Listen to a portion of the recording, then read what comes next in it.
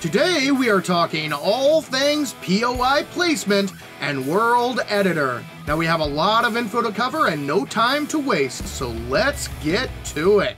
I recently released a video highlighting a very awesome custom-built POI, the Eden Center Mall. And I received several questions about how you actually spawn the Eden Center Mall into the world, or how to spawn a POI into a world in general. So today we are going to go over how to use the world editor to customize your world and spawn in those custom-built POIs. Now I'm going to use the Eden Center Mall as my main example. Since the Eden Center Mall is a custom POI, you actually have to add this to your prefab list. So the first thing we're going to go over is how to add POIs to your prefab list. The first thing you want to do is open up your Steam account. Once you have Steam opened, navigate over to your games on the left-hand side and find 7 Days to Die. Then right-click on 7 Days to Die and click Properties. This opens up this little window here, and you want to go over to Local Files. Click that and then click on Browse Local Files.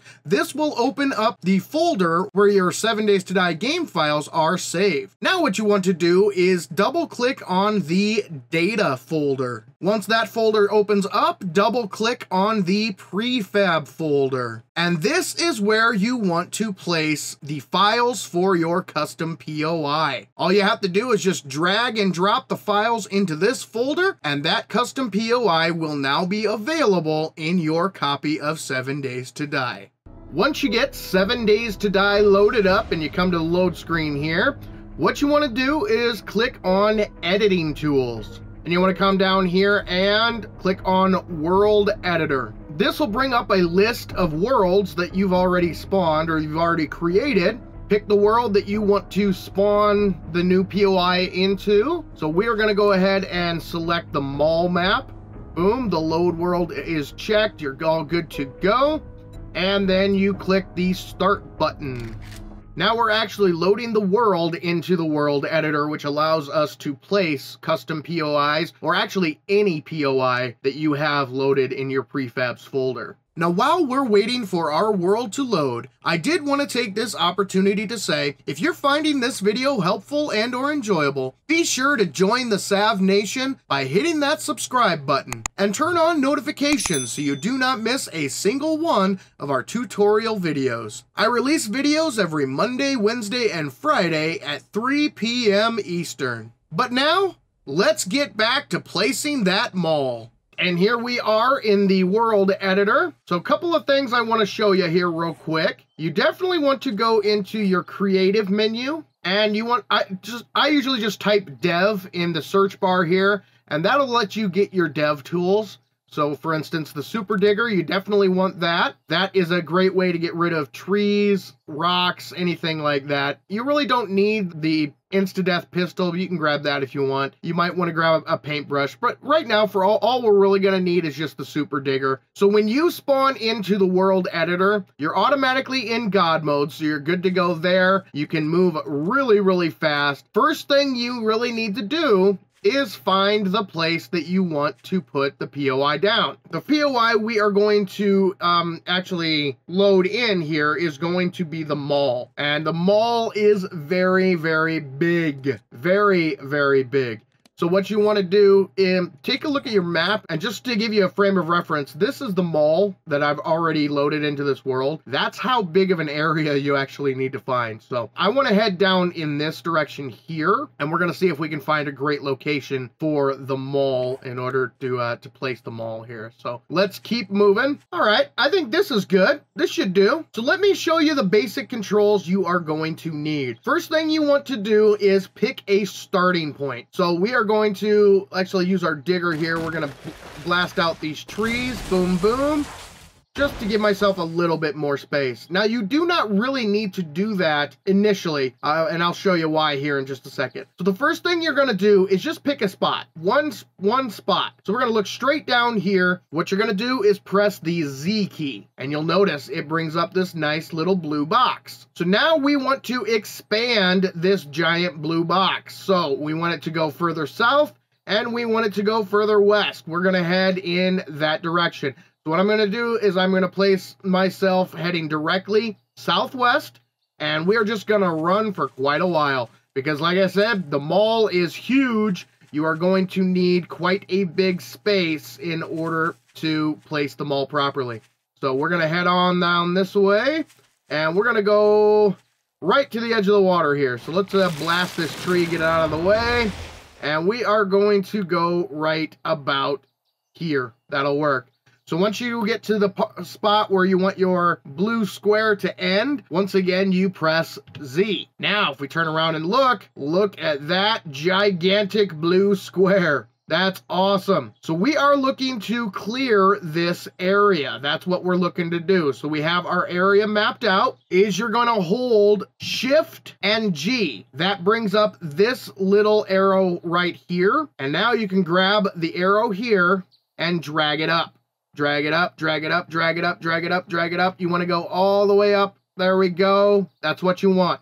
So now you've got a gigantic blue cube. That'll get rid of everything inside that area, or that highlights everything in that area. So it should get rid of the trees, should get rid of the grass, should get rid of all the rocks, all of that fun stuff should be good to go. So the next thing you want to do is press the K button. K button brings up this little menu right here, and then you're going to go dynamic prefabs, click on that, and that brings up this little menu. And the first thing you're going to do is hit clear selection. Now, don't be afraid if this freezes, because this takes a little bit of time to process. It probably will seem like the game froze and, oh no, you're fine. You're fine. Just give it some time. The game actually has to process getting rid of all of those assets, all the trees, all the rocks, all the grass. It has to process getting rid of all that stuff. And that takes a little bit of time. So if it freezes like it's doing now,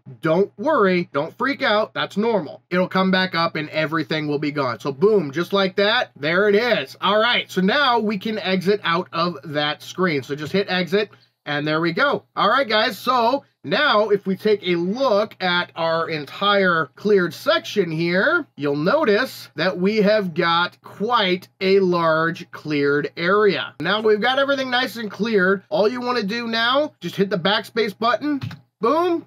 That gets rid of your selected area. Now we need to go ahead and start placing our POI. So when you are placing a POI into the world, it actually starts at the southwest corner. So we actually need to head to the southwest corner of our little cleared area here and start there. So we're gonna head this direction. Looks like that clear wasn't very effective.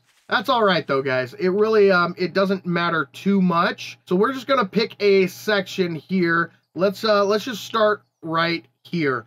So once again, you're going to hit the Z key, then you're going to hit the K key to bring up your K menu, go to dynamic prefabs, and what we're going to do is find the mall. So go on down, scroll down, scroll down, scroll down. Oh, just passed it. Mall DOD, that's what you want. Just click on that, and now you're going to come over here and click on load into prefab. And that brings up this nice green box. And it looks like... All right, so it looks like we're gonna have to go that way a little bit because we are on the edge of the water. So we need to go a little bit further north. So all we're gonna do is hit the K button again, and we're gonna go delete prefab. And because the mall is such a huge POI, it may take the game a second or two in order to actually delete the prefab. So once again, if it freezes like this, don't worry, don't freak out. It's okay. Just takes the game a little bit of time to process. Okay, I've got to remove all of these assets.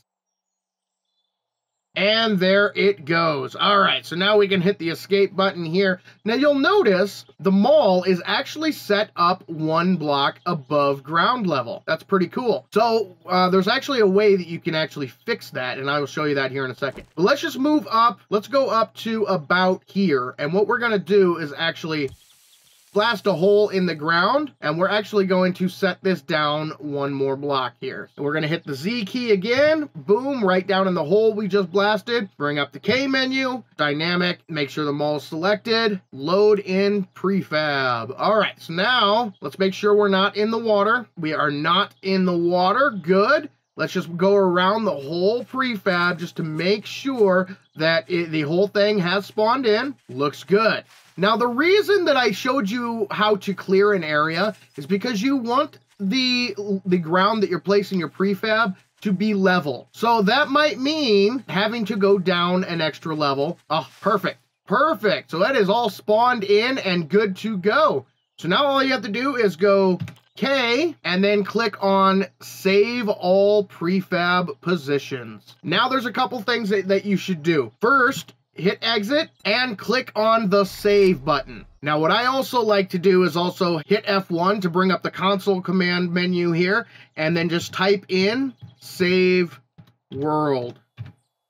There we go. And as it says, executing command save world, world saved. Now you can hit exit to exit out of that. And there it is, guys. The mall has been spawned in. And now that we have this world saved, we can actually exit out and start a new game and the mall will be here. So let's check the map. And we are at about 1200 west, 700 north. That'll get us in the area. Now we should be able to, once we get into the actual world, we should be able to find the POI, no problem. So let me go ahead and exit out, and we're going to start a brand new game in the mall map, and we're going to name it POI placement, and then click the start button. And we are spawned into our brand new world, our brand new game. I'm gonna go ahead and turn on the debug menu here and turn on God mode, just so I can show you that we need to get to, all right, I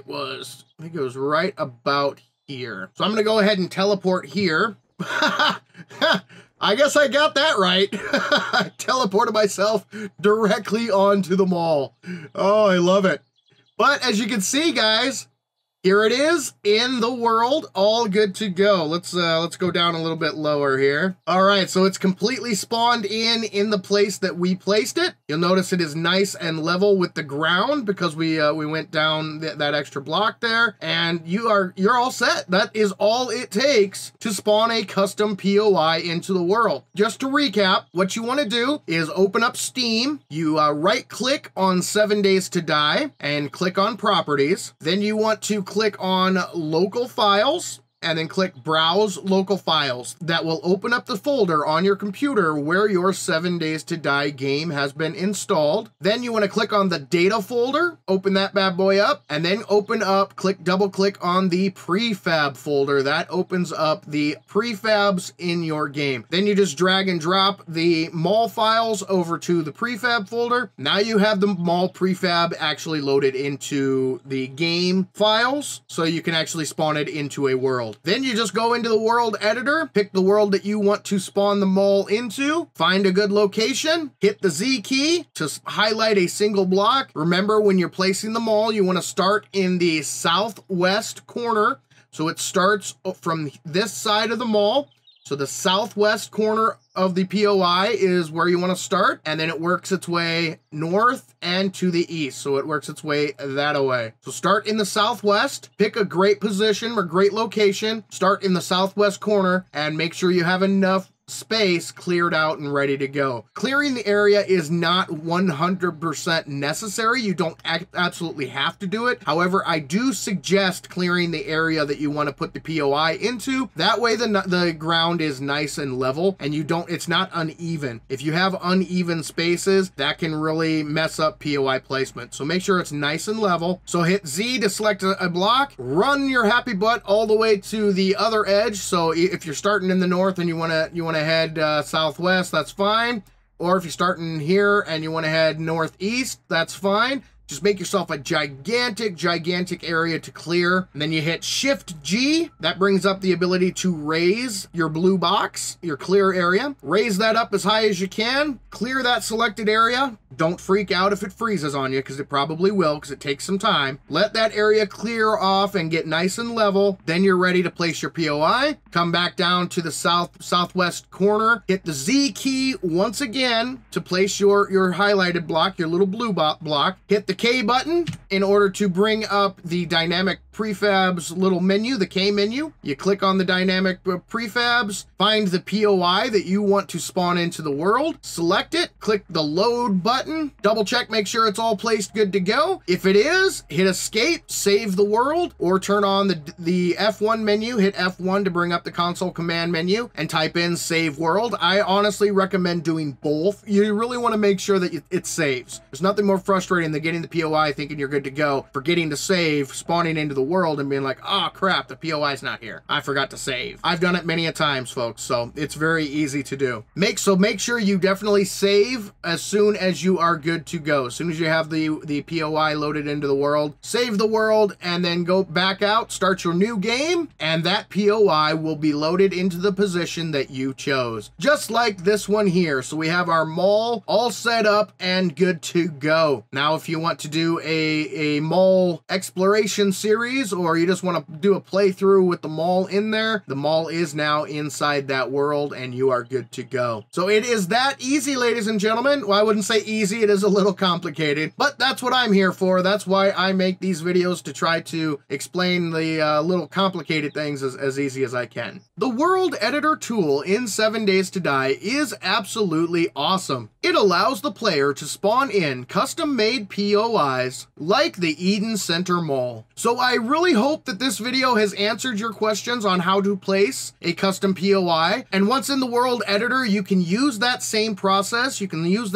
those same steps to add any of the POIs that are in your prefab list. So again, I hope this video answered your question on how to place the mall POI as well as other POIs, and you're able to spawn that POI into a new world and explore it and absolutely have a blast doing so. Speaking of the Eden Center Mall, as I stated previously, I did recently release a video covering the mall. You can actually access that video by clicking the box in the top right corner of the screen. But for now, this is Savin saying thank you, ladies and gentlemen, for joining me in Savin's World. And remember, the average gamer is always king of the hill on the bell curve.